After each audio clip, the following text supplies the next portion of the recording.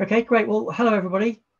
Welcome and thanks very much for joining us at today's webinar. Just a few quick introductory comments before we start. So I'm Neil Ward. I'm based at the University of East Anglia in Norwich, and I'm one of the co-conveners of the AFN Network Plus.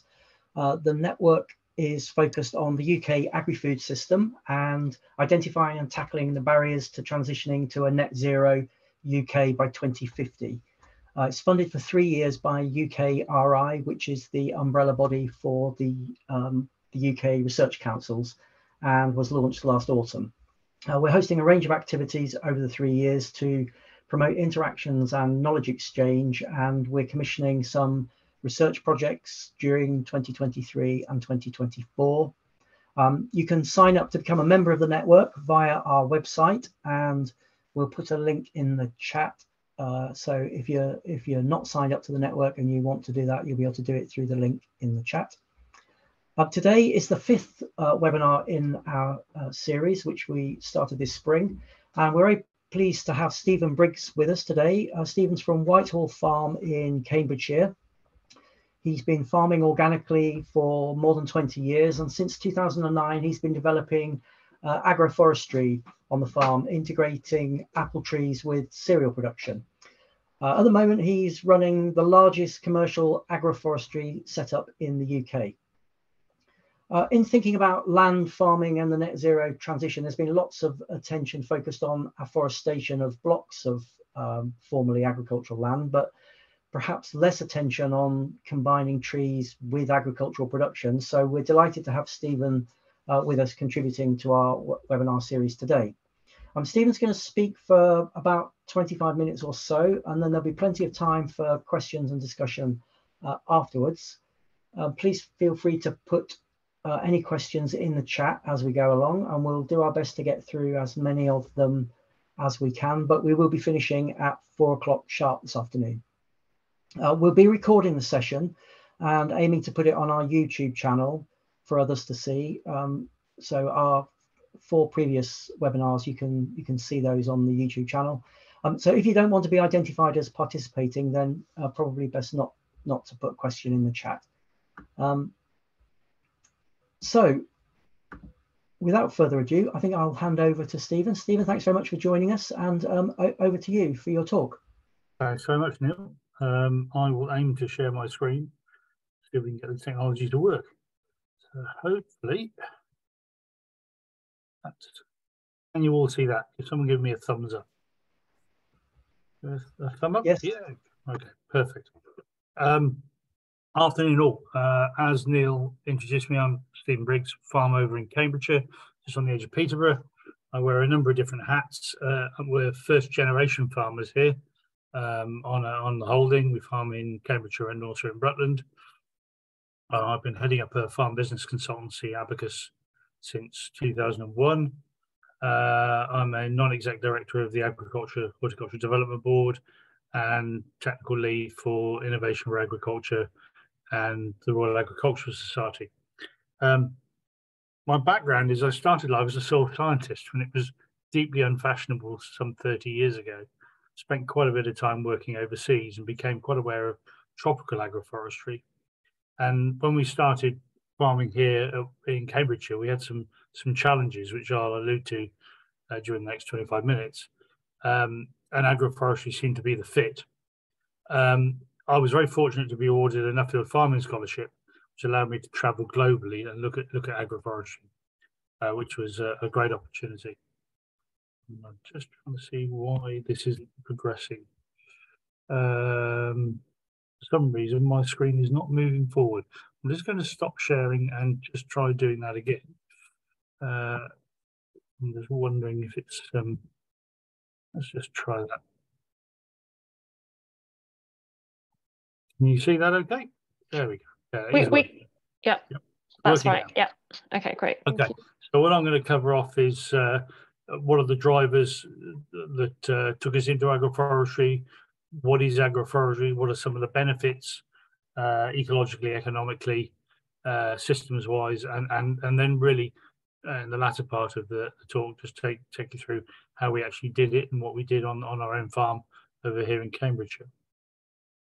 So there's no doubt that there's some real challenges ahead for broadacre agriculture.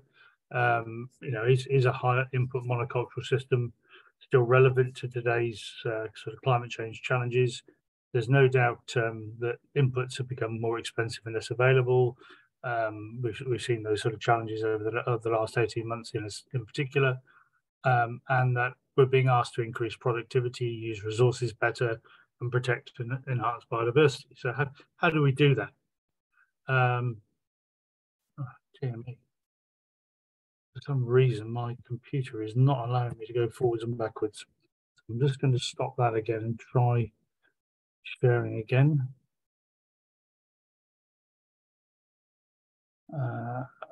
To apologise, technology. Okay, so we've got to adapt our farming systems to challenges of climate change, whether that be increasing drought or increasing deluge. And one of the things to think about there is that we know that trees are important for climate change adaptation, and they, good for cycling carbon dioxide and also building carbon into our ecosystems. And so the question I had many years ago was that could trees have an important part within an agricultural system, and could agroforestry be an alternative approach? So agroforestry is where we're combining woody perennials, trees, with either crops or livestock on the same unit of land, and where there are significant ecological or economic interactions. They can be positive or negative, but we're trying to design systems to get the best of the woody component and the best of the other land use. And typically that's either silvopastoral, trees in grazed land, or silvoarable, a sort of tree crop combination. And nature worked this out an awful long time ago. Nature doesn't do monoculture. It stratifies in time and space different components to make the best use of different resources. I think one of the things that got me thinking about it to start with was that, as a grain producer, in the period of the year when there's near maximum solar radiation, we effectively turn the solar panels off.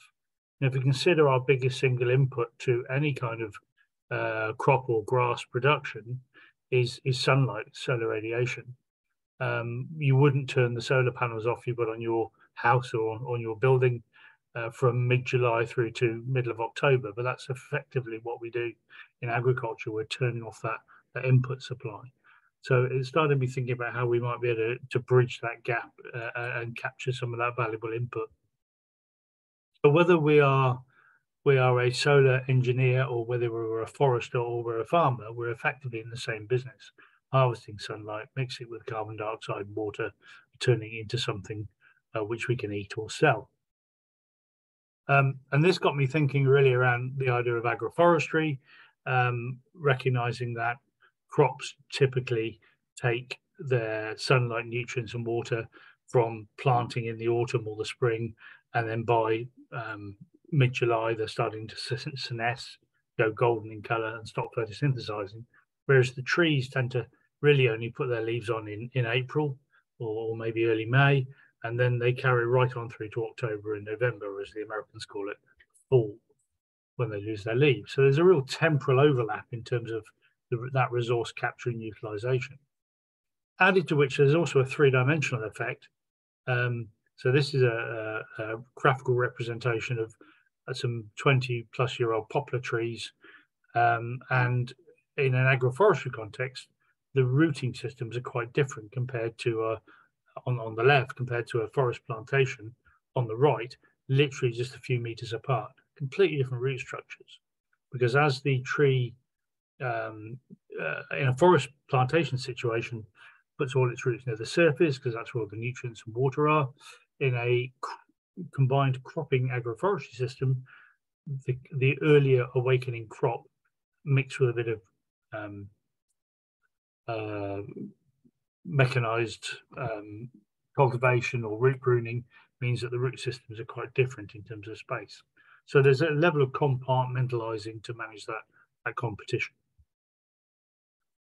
We've been involved in a lot of biodiversity monitoring, looking at agroforestry. So the pictures on the right there are Dr. Alexa Vara doing some PhD research between 2009 and 11. That's actually been repeated on our own farm. We're now in our third cycle of looking at the same biodiversity and pollinator suites, and pairing that with a number of different farms, and seeing real increases in sort of net biodiversity and also pollinator abundance and diversity across the farm as a result of putting the agroforestry in. And that chimes quite well with some of the work done at AFBI in Northern Ireland by Jim McAdam, where they looked at grassland systems, woodland systems under ash, and also agroforestry, and again finding more spiders, birds and beetles. And the more recent work done at Reading University as part of the PhD work, looking at sort of the fact that agroforestry tends to bring more birds, plants, fungi and insects, and high levels of diversity, and they tend to be more of the beneficial insects and less of the harmful insects. So more species abundance, more species biodiversity, etc. A lot of this information has been written up in peer-reviewed journals, featuring some of the work done on the farm here, and we know just from our own site that we've got 200% more solitary bees and other flies, an increase of 240% more bumblebees, 10 times higher species richness, etc. And a good indicator for me is farming birds. We've got 5 breeding pairs of barn owls. We fledged 13 barn owl chicks last year, and that indicates to me that there's a lot going on. So what we're trying to achieve with agroforestry is improved microclimate, reducing extremes of cold or extremes of heat, reducing wind speed, which in turn reduces evapotranspiration and water loss from crops by reducing that wind speed at ground level, and effectively creating a microclimate, which is more conducive to the kind of crop production we're producing. We do forget that we live in a very windy part of the planet, clinging onto the edge of the ocean, and we tend to get much windier climates than in sort of mainland Europe. So modifying the microclimate is actually really beneficial. If we're thinking about sort of resource use, resource utilization and competition for resources, what's the best way to think about that? Well, one of those might be, a primary driver for agricultural production being nitrates, nitrogen fertilizers, and sadly, farming systems are still pretty leaky. I think nitrogen use efficiency in the UK is still at 48%, so half of what's applied is never used by the intended target. If we take some data, in this case actually looked at under some research by INRA in France, looking at comparing forestry, agriculture and agroforestry, you've got nitrate losses here of sort of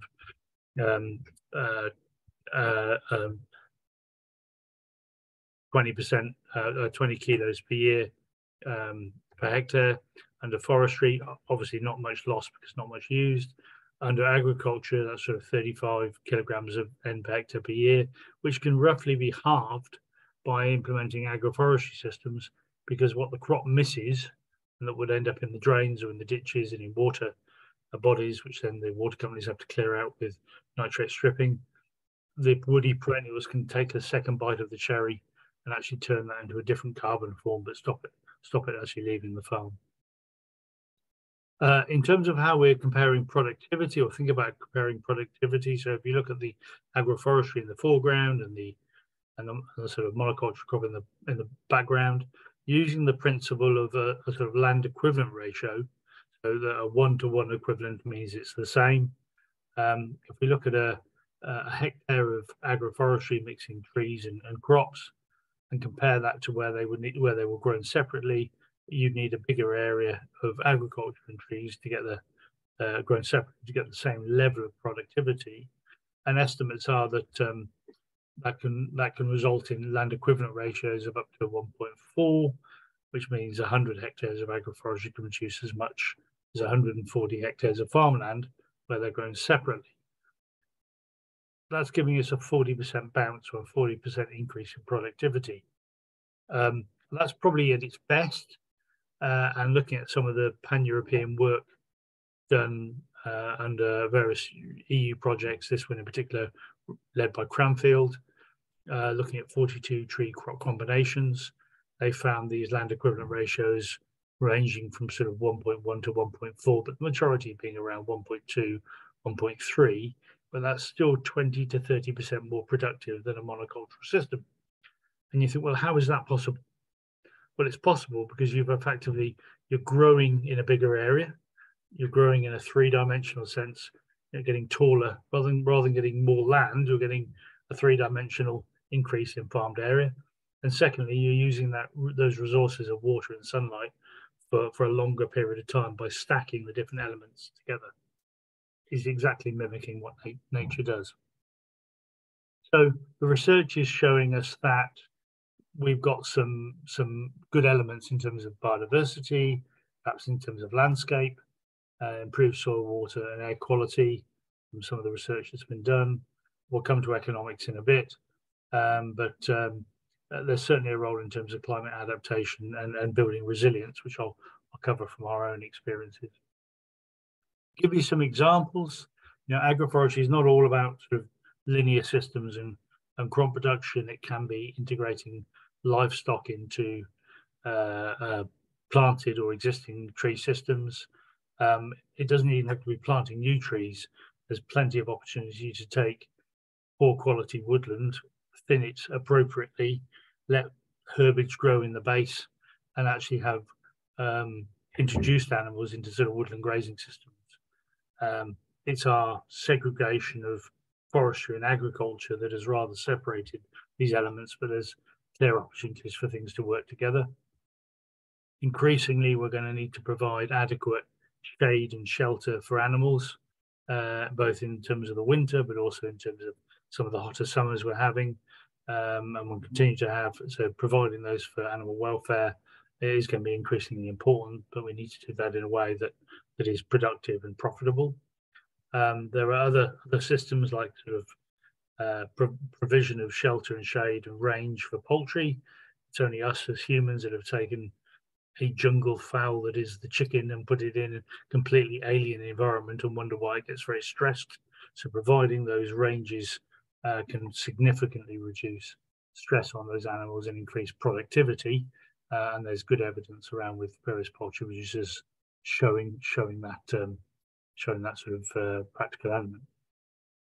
On the cropping side, that can be a mixture of trees, fruit, nuts, biomass production, short rotation coppice, as well as timber and other elements as well, combined on the same sort of landscape area to provide some of the biodiversity, economic and landscape benefits that I've described.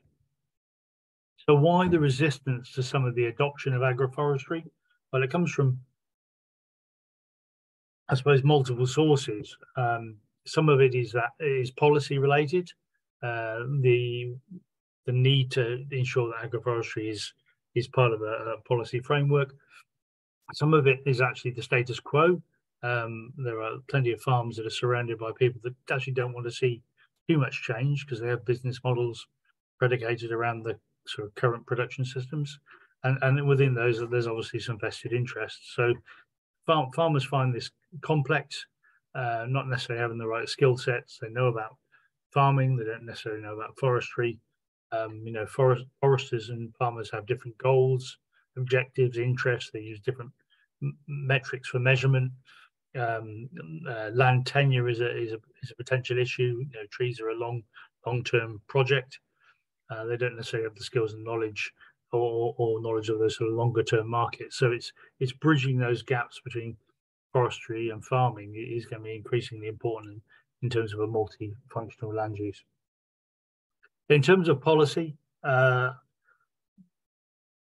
years ago, if you planted more than 50 trees per hectare on a parcel of land, it ceased to be eligible for agricultural support systems throughout the EU. We managed to get that changed in 2011.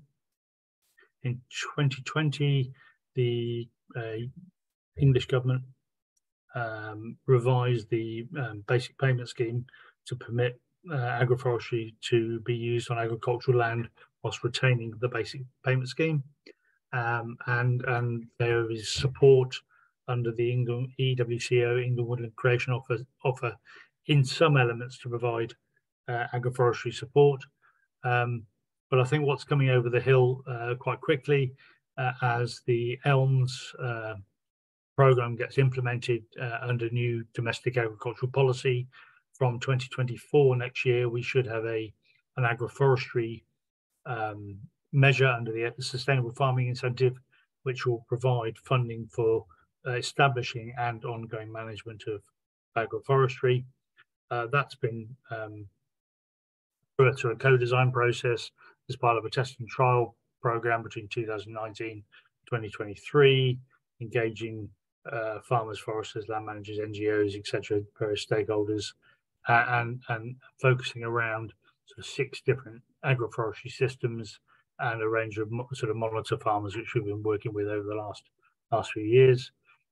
How that's going to look will, like all the other SFI schemes, will be around a sort of introductory, intermediate, and advanced level for both silvopasture and silvoarable systems. There'll be likely to be longer agreements, recognising that the trees are a longer term element than a 3-year cycle, with transferable agreements between land occupiers. It's likely to have a requirement for a management plan, although that won't be scored, and a pest risk management plan, and also some funding for training and learning, and payments really to provide capital establishment payments and also revenue payments, sort of ongoing maintenance payments, which will also be available for those farmers that have already got agroforestry in place. So those are the sort of in draft proposals which are likely to come, although the payment rates obviously not agreed yet. So to give you a quick run through of what we've done on our own farm, we're over in the Eastern Counties, just on the edge of Peterborough. We're a mixed land use between here and also in Rutland. We've been farming organically since 2005. Mixture of owned and tenanted property. We're actually on a Cambridgeshire County Council holding, which we started the tenancy in 2007 on a 15-year farm business tenancy, and that's where the agroforestry is. And our drivers really were that the farm was pretty tired when we took it on. It had grown wheat, oilseed rape, sugar beet, potatoes for probably 30 plus years. Soils were pretty tired, and we wanted to move it to a sort of more multifunctional land use, have more diversity within our cropping and enterprises, improve the sort of soil protection, and increase sort of biodiversity and habitat and market opportunities. As you can see from the picture, not long after we moved in, there were some fairly memorable pen blows where soil is just sort of stripped off the land. And as someone that trained as a soil scientist, I couldn't really accept that. I wanted to do something about addressing those kind of challenges. And after thinking about lots of different options, agroforestry seemed to be the logical way forward for us. We have 2 main soil types here at the farm at Whitehall. We have a sort of peaty loam, and then we have brick clay, but not far from the brick factory. And the peaty loams are subject to quite a lot of wind blow, and the brick clays are what I would call miniature soils. In 1 minute they can go from porridge to concrete, and we needed to find a way of actually improving those as well in the same light. So our challenges were, obviously, we're tenants. We're on a 15-year farm business tenancy. We needed to retain eligibility for the Common Agricultural Policy at the time. Limited capital. The system had to be profitable. In fact, our tenancy says no livestock, so we needed to develop a system that was largely a cropping-based system, and we wanted to improve our sort of soil protection, soil conservation. So balancing some long-term and short-term sort of goals. I designed the system, and we put in 125 acres or 52 hectares of agroforestry in 2009. and that was based on 85 trees per hectare. If you take just the strips where the trees are, that occupies 4 hectares on 52, so it's about 8% of the land area. 92% is doing exactly what it was doing before, so it's a relatively small area of the farm, but providing a greater benefit than putting perhaps 4,500 trees or 4 hectares worth of trees just in one field. By spreading over a larger area, it brings a lot of co-benefits. So the system's designed around tree size, matching it with machinery and matching it with sort of field size, where 85 versus, you know, sort of commercial orchard would be 850 trees per hectare, with 3 meters between each tree in the row, with 27 meters between each row of trees, giving us a 24-meter working width between the rows and a 3-meter sort of pollen and nectar strip underneath the trees. Because we're subject to internal drainage board regulations, we left a sort of 24-meter turning headland at the end of each end to sort of turn machinery and allow the sort of ditches to be cleaned out on a regular basis. The kids involved in 2009 to do some measurement, so it's part of the curriculum, and then we had the sort of coldest winter in 30 years in 2008-9. So they got a baptism of fire. So you can see how big the trees were when they went in. They were basically sticks supported by a machine post and a wire guard. The system was designed always to allow the use of commercial machinery, so field scale machinery, which we continue to do all the way through the sort of cropping system as the crops have grown. The pollen nectar species was planted under all the trees to provide a habitat and allow sort of stacking of enterprises with a bee enterprise as well. And those trees have continued to grow and allow us to do sort of mechanical operations. What it has allowed us to do is actually develop a controlled traffic farming system. All our cereals are mechanically weeded with a Garford RoboCrop computer guided system, where the RoboCrop actually allows us to have a sort of controlled traffic farming system. We run a fairly lean set of equipment across the farm, sort of treading lightly, I guess is the best way to describe it. But we've developed a sort of controlled traffic farming system, so all our machinery now is 6 meters, and that integrates well across that sort of 24-meter working alley. And that's then allowed us to companion plant. So we've not only got trees and then a cereal, but we've got an understory of clover growing at the same time. So the solar panels are very much turned on always to harvest that major input of being sunlight. So this is sort of more what it looks like now as the system's got bigger, more mature. You have alleys of crops with the trees running in a north-south direction, which then minimises the shade. It does mean the landscape looks a little different, but I think it brings a good element to what we're doing.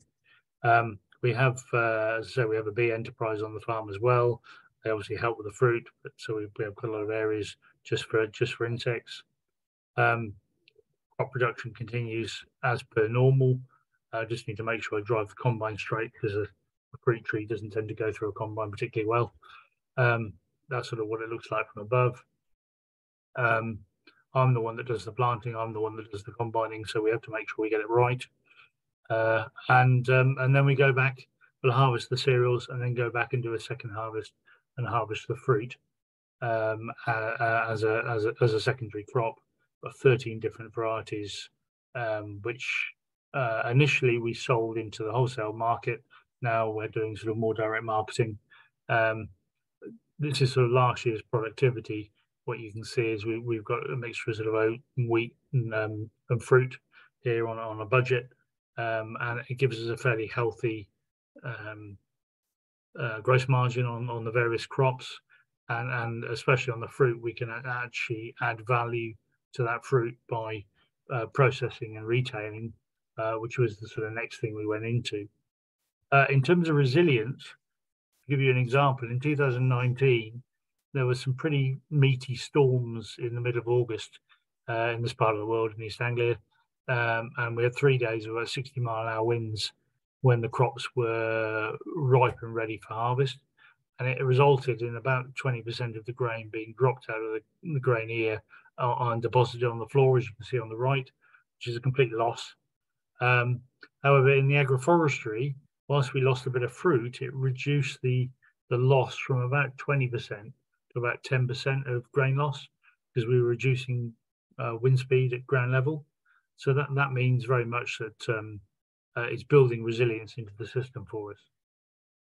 And the other thing that we've seen as well is that typically I was expecting that we would see greater grain production in the middle of the alleys and probably less nearer the trees at the edges. And in fact, now the trees are mature, we're seeing the reverse. We're seeing bigger crops for 4 to 6 meters out from the edge of the tree strips. And that's, we believe, is from greater improved drainage in the winter and improved moisture retention in the summer. Some of the work we've been doing with, well, we've got 4 PhD students studying stuff at the moment from the farm, a couple of MSCs, and we're certainly seeing high levels of mycorrhizal activity in the soil more adjacent to the tree, and that's obviously bringing some benefit to the productivity. So you can very clearly see that if you use the combine as a sort of data, so much so that I have to sort of tilt the header on the combine. And it's not just us. This is a friend of mine that farms down in Western France, and this picture here of his very mature walnut wheat system, you can see the same phenomena happening nearer the edge of the strip there compared to in the center. So what have we learned? Well, that agroforestry is doable on a large scale, that it's sort of managed complexity, it's more management intense, but it's giving us resilience, it's giving us profitability equal to or better than the monocultural system. There's been some policy challenges. We certainly know that people want to see agroforestry in the flesh, and we don't have all the answers, but we're working with researchers to try and get some of those answers. We've keyed into specialty markets, so we grow a lot of oats as one of the few farms in the country that's certified organic, but also as a gluten-free producer.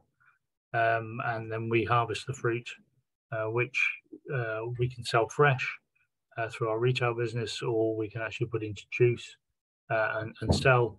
You know, it's notable to recognise that if you look at the last 30 years in terms of where the value in the food chain is, the farming is the light blue bit at the bottom.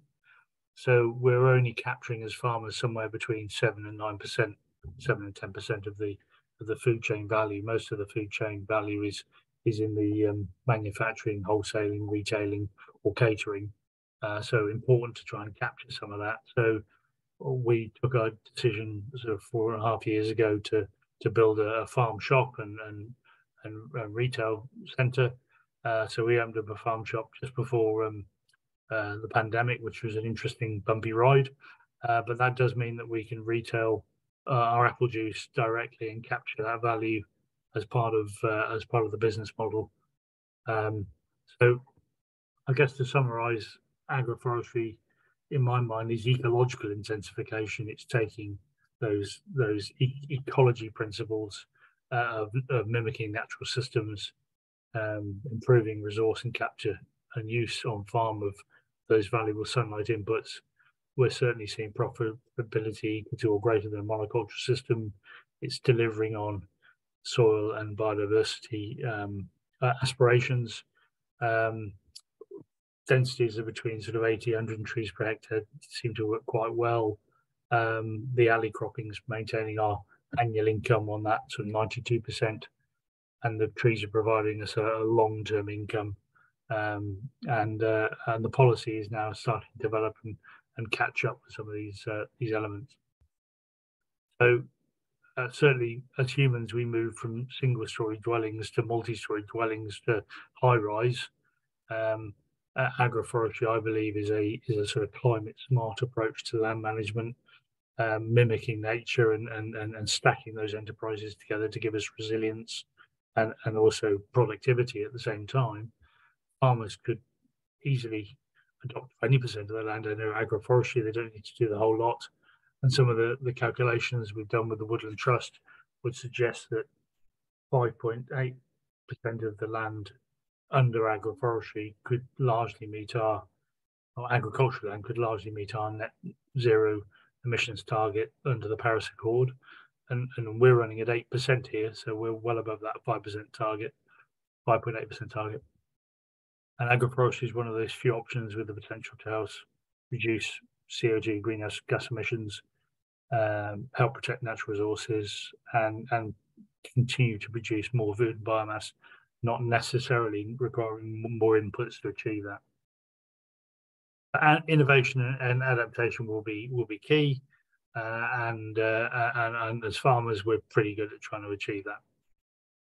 So I've run slightly over on time, but apologies for that. But hopefully that gives you a flavour of what we've been doing.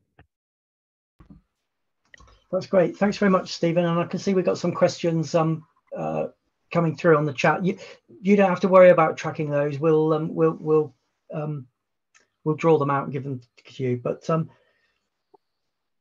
I'll just kick off with an introductory one. It just struck me while you were talking. I was looking at the Climate Change Committee's report earlier on today from a few years ago, and they were talking about and this was the first sort of major report on the net zero 2050 target and what it meant for land use. They were talking about the area of cropland and grassland needing to be planted with trees increasing to 10% by 2050. I think that was not afforestation, but sort of farmland trees. And you said you got 8% of your land covered with trees. I mean, that still looks like the expectation nationally, or the hope nationally, might need to be that everybody's doing at least what you're doing, which is a profound sort of revolution. How do you see the prospects? Because there's not much of it about just yet, but how do you see things unfolding? So, the Climate Change Committee have said we want to move from 13 to 70% tree cover. So if we want tree cover on an island, which 75% of which is agricultural, then there has to be some trees planted on farmland. And if that's the case, we need to also maintain productivity of, fruit, nut, timber, biomass, etc. So having an integrated system seems a logical way, and that's what we've tried to do here, but in a commercially viable way.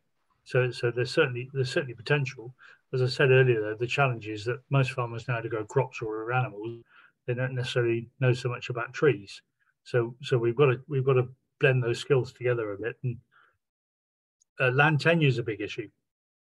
30% of our land base is tenanted, and it requires the ability to plant trees on tenanted land. We're tenants, and we found a way to do it, but it's challenging.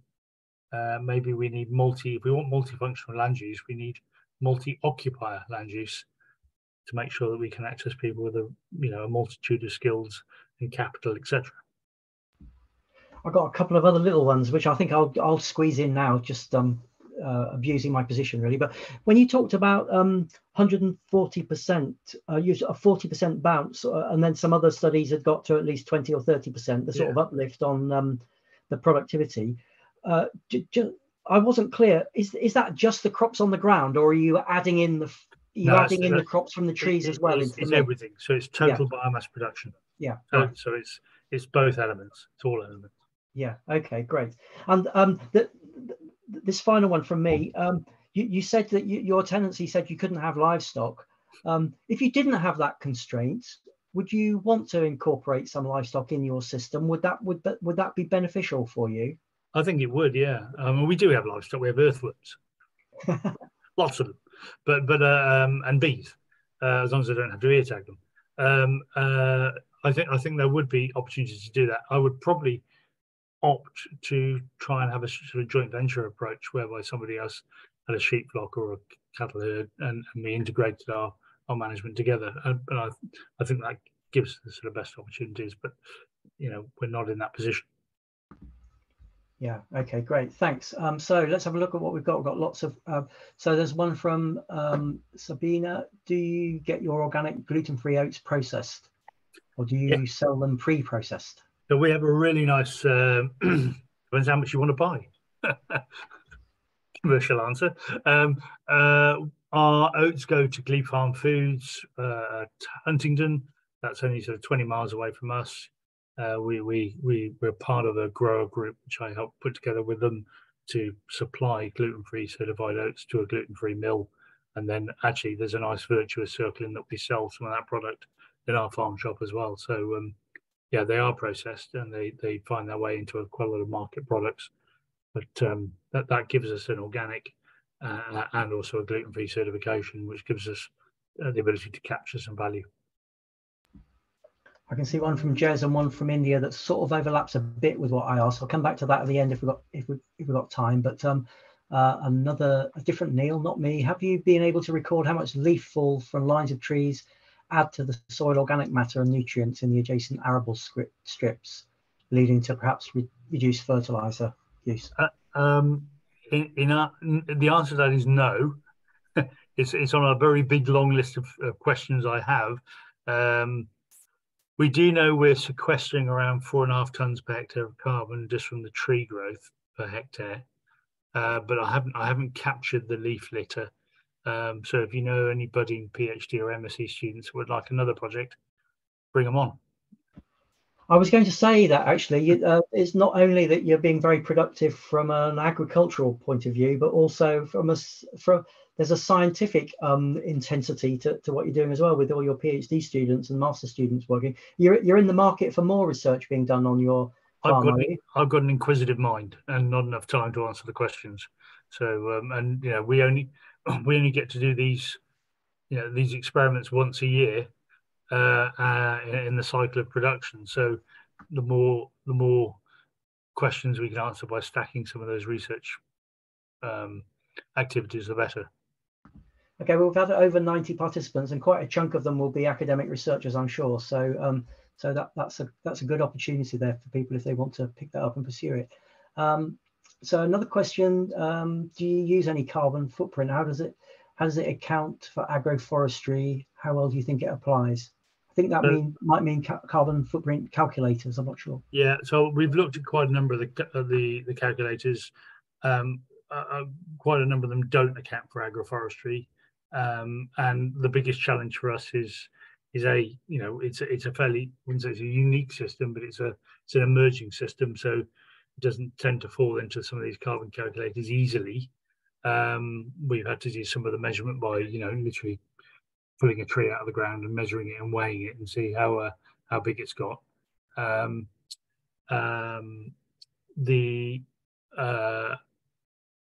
The big one of the challenges for us is actually because some of the soils are peat based.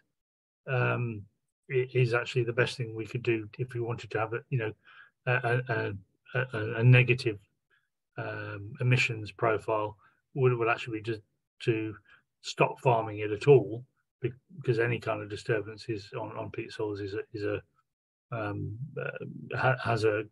CO2 impact. But by reducing evapotranspiration and water loss, by slowing down wind at ground level, we believe we're having a pretty positive impact on reducing that drying of peat and reducing CO2 loss. Right. I can see a helpful comment from Scott at DEFRA on the 10% issue. The UK government goal is to get 10% of UK farmland under agroforestry management, but it doesn't state the density or nature of agroforestry. So it's not just measuring the strips which the trees are on, but the whole of the system. So it would be it would include all the cereal land in between, presumably. Yeah, that's right. So it's gross area as opposed to net area. I mean, we could have. Frankly, we could have put all the 4,500 fruit trees of 13 varieties in one field, but then we would have just had another monoculture with all the associated issues that go with that. And by spreading them over 52 hectares, not only do we get nearly no pest and disease problems in the fruit crops, it actually provides a lot of benefit in terms of wind reduction, edge habitat, and biodiversity right across the landscape, which is what we were trying to achieve. Yeah. Okay, a question from Connor. Crudely, agroforestry is similar to having many smaller fields with hedgerows. Has anyone looked at the effects of hedge loss in the UK during the 20th century and applied this to an agroforestry context? How do you envisage your forestry strips looking in 50 years' time? Will you enable them to become a little bit more like ancient hedgerow, thereby further enhancing biodiversity and trapping more carbon? You could argue that we in the UK we're an agroforestry landscape because we have hedges. The challenge is that hedges, other than providing a biodiversity benefit to a farm, don't appear generally in terms of the bottom line on most profit and loss accounts. So they don't contribute economically to the farm in a significant way. So what we've done is, you could say these are hedges, they're tree hedges, but not only do they contribute in a landscape and biodiversity context, they also contribute economically to the farm as well. So that's a different conversation when they start to have an economic value. So yes, you could describe these as hedges, and hedges are part of agroforestry, especially if they're managed or implemented in a way that can contribute economically to the business. Yeah. One from James at the Anderson Centre. We've seen significant challenges for commercial orchard businesses in the last 12, 18 months. Are there significant market opportunities available to support wider scale adoption of agroforestry? So, the beauty for us is that, as I said, this isn't because it's a polyculture, we've got 8% in trees and 92% in crops. We're spreading risk in terms of our production and our market access, market opportunities, and there are some real issues around the productive potential and also the economic viability of orchard systems. What we've chosen to do is have quite a low input based system, whereas orchards tend to be quite intensive, and therefore the economics surrounding that intensive production are pretty tight. We can afford to have a low impact, low intensity system and capture some of the value, in our case by retailing, but we could sell wholesale, but it gives us that landscape and environmental benefit, which is what we're seeking, whilst still having a sensible economic performance. It's about risk management. This is taking a lot of risk out of what we're doing. Ben says, while it isn't strictly agri-environment, could the uptake of agroforestry be encouraged through the existing farmer cluster system? Yes. So there would be great opportunity, Ben, to have a sort of level of connectivity, so you've got more than one farm doing it, and you've got those sort of connections, landscape scale connections. I think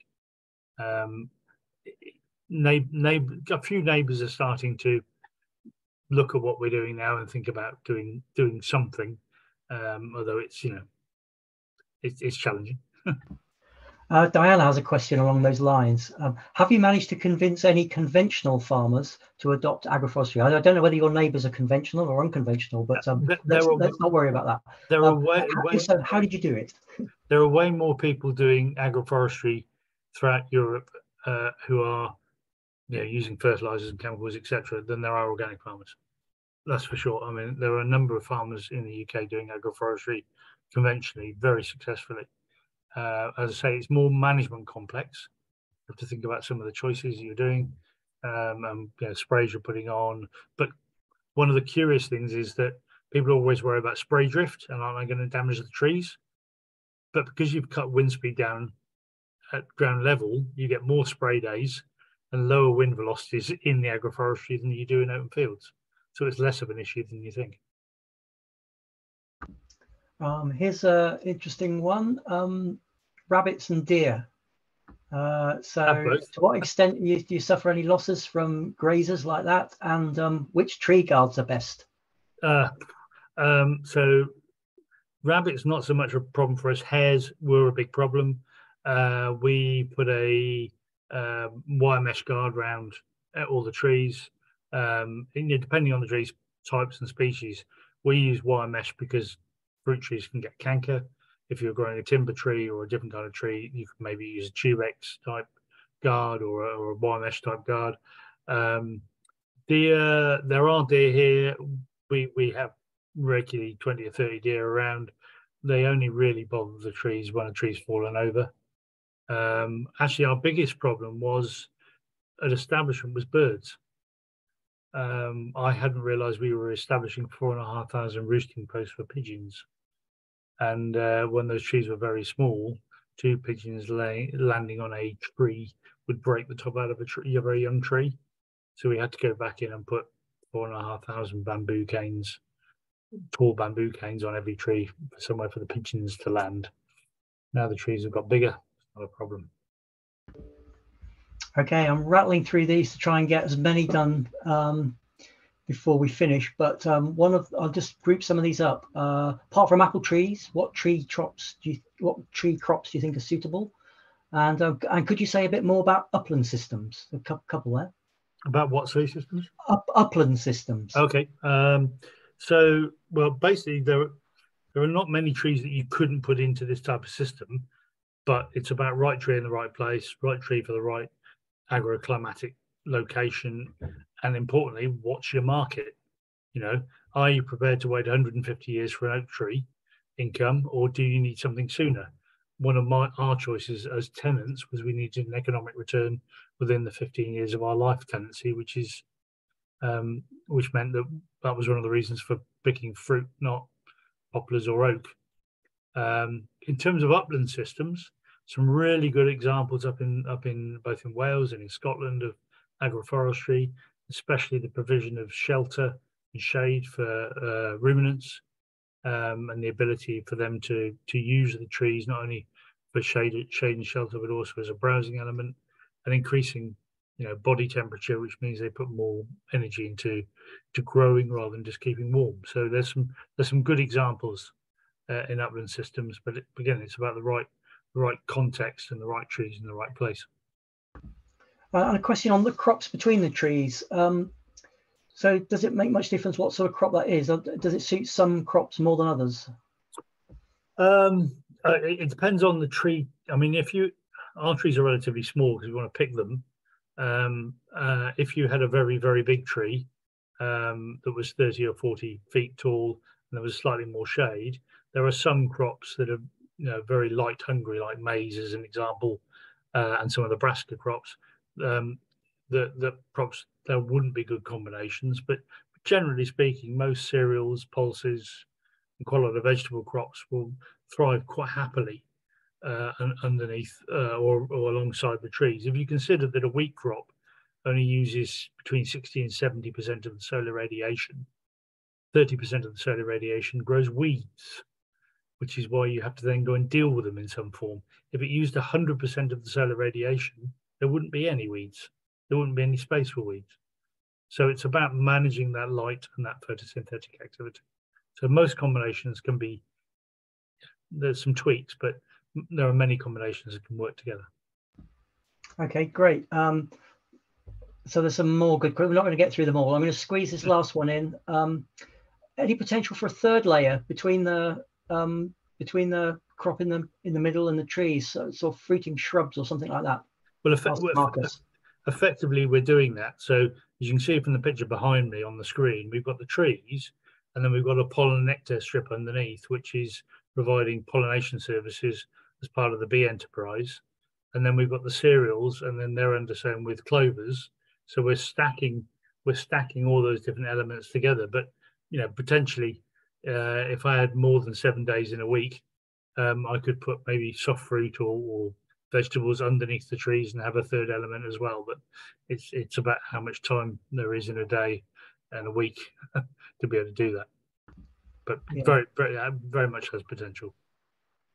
I don't think we're going to get through anymore because I'm going to have to wind up to finish by 4. But thanks very much, Stephen. And we got a lot of questions covered there. You're very succinct in your addressing the questions. So thanks very much. I just wanted to, someone in the Q&A space has called a top anonymous attendee. Has said, brilliant presentation, so informative. Thank you for the amazing work you're doing on your farm. and there's a question there that we haven't got time to cover. But just to say, our next webinar is likely to be on the 7th of July, before we have a little break for summer. We're hoping to do something possibly on carbon markets and finance for that one, but watch this space. Also look out for our podcasts, the first one which reflects on some of the issues raised by Henry Dimbleby's webinar. The second one was based on our big tent event that we held in Leeds towards the end of April. So Jez might be able to put a link in the chat to our podcasts, or if not, you can get them through the network website. Finally, we welcome any comments and suggestions for speakers or podcast interviewees that you'd like to hear in the series. So you can either email me at neil.ward@uea.ac.uk, or Jez, who's j.frideberg@uea.ac.uk. So thanks very much. Thanks again, Stephen. That was great to get through so much material there. Really, really interesting. And we'll put it up on the YouTube before too long. Thanks very much. Thanks very much, Neil and Jez. Just to finish off and say, it's Open Farm Sunday this weekend, the 11th. So get yourselves out on farms. We've got a big Open Farm Sunday event happening here at the farm. So if anybody's bored, you're more than welcome to visit. That'll be a good day out. Anyone who can get to near Peterborough. There we go. Thanks very much. Thanks, and have a good weekend, everybody. Thanks.